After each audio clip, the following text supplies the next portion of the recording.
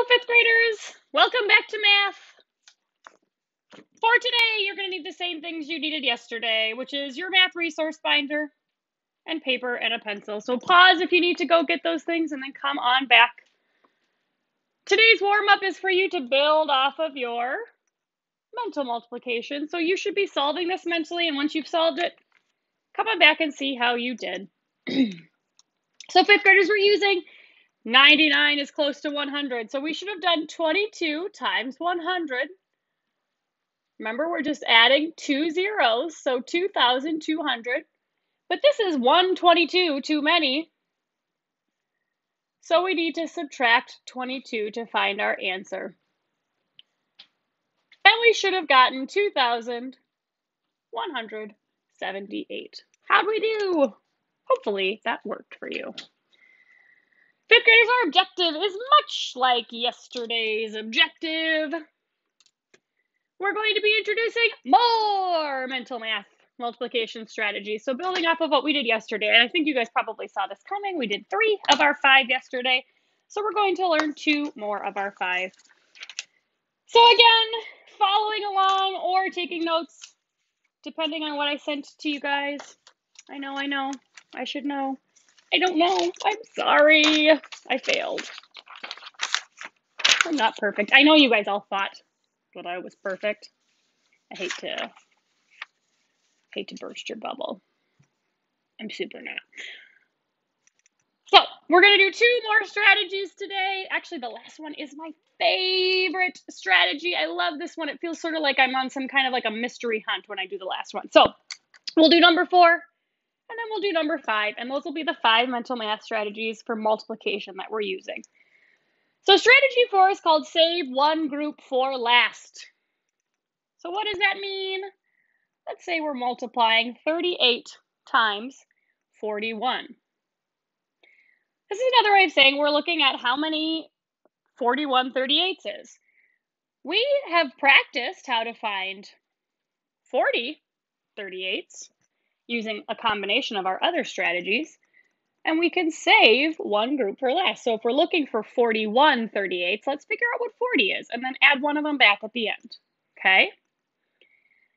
Now, this is a combination of a whole bunch of our different multiplication strategies. We're going to save 10 for the end.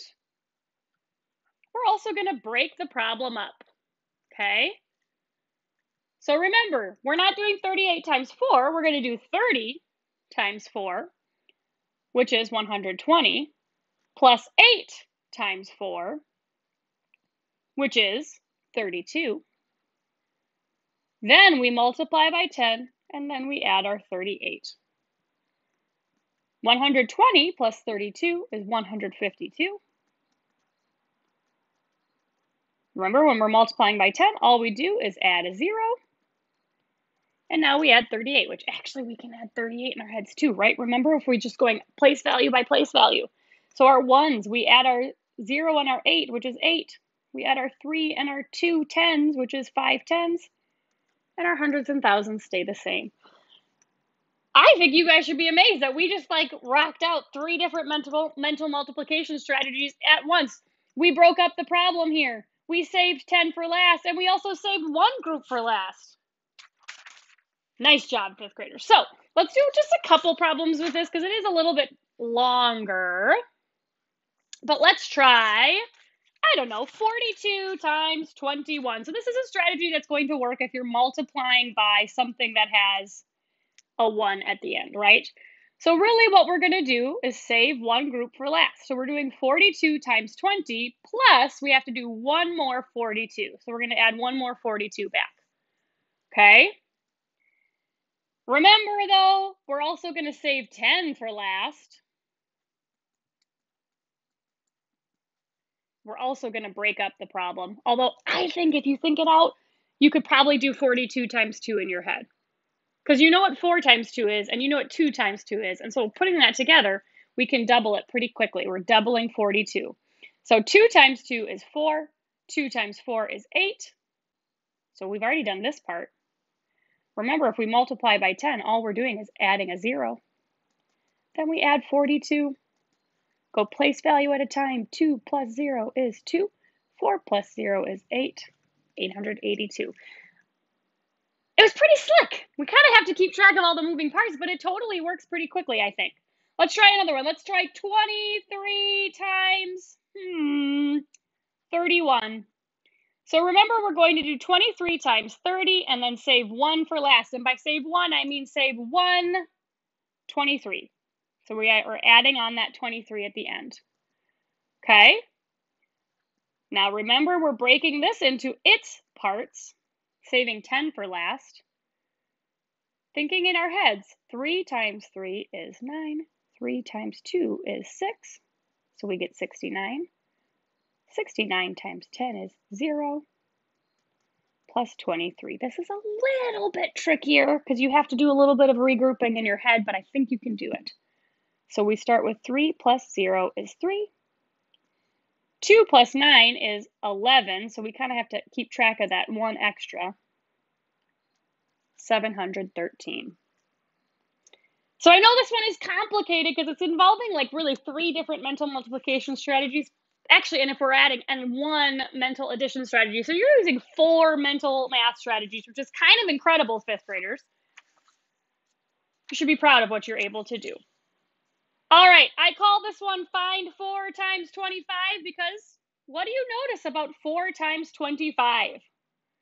4 times 25 is 100. And so if you can find 4 times 25, that means you're multiplying by 100. Okay, so let's look at one example. 24 times 25. 5th graders, this continues to use our, this continues to use our distributive property or our commutative property. So we want to think about 24. Can we break this into factors where we're doing 4 times 25? So if I'm breaking this into factor pairs, 4 times what is 24? 4 times 6 is 24. Now we're doing 6 times 100, right? Because 4 times 25 is 100, and we can multiply in any order.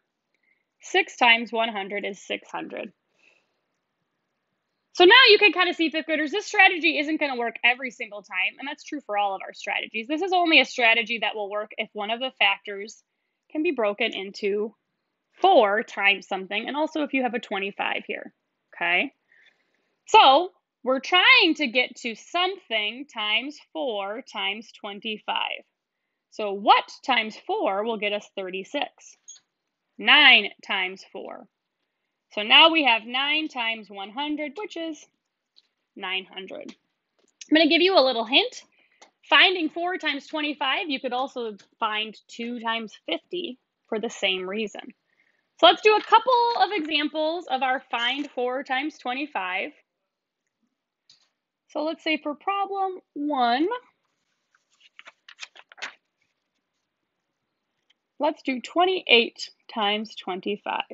If you feel ready, I would pause and give it a go. But if not, we'll try it together.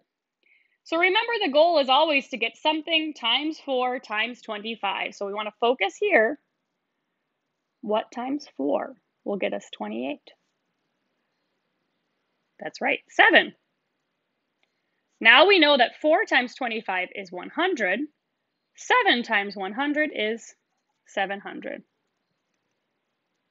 If you haven't paused yet, go ahead and try to pause this one.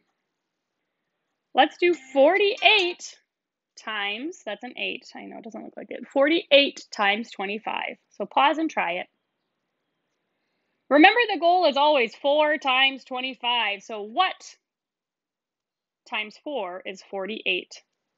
And you should have found 12. 4 times 25 is 100, so 12 times 100, we add those 2 zeros to get 1,200. Let's try just one that's times 50. So remember, in this case, we're not going to find 4 times 50. We want to find 2 times 50 because that's what's going to get us 100. So looking here, what times 2 is 16? And you should find 8. 8 times 100 is 800. All right, fifth graders, just like yesterday, you're going to have practice attached that I've made. You're going to work on that and see how you did. Again, try to correct your own mistakes. After you've done that, the homework is also going to be attached. We're going to continue actually practicing these strategies again tomorrow, or I guess it's not tomorrow, next week, all 5 of them. So practice the 2 that we worked on today, and then we'll come back next week and keep working on these strategies. Good luck.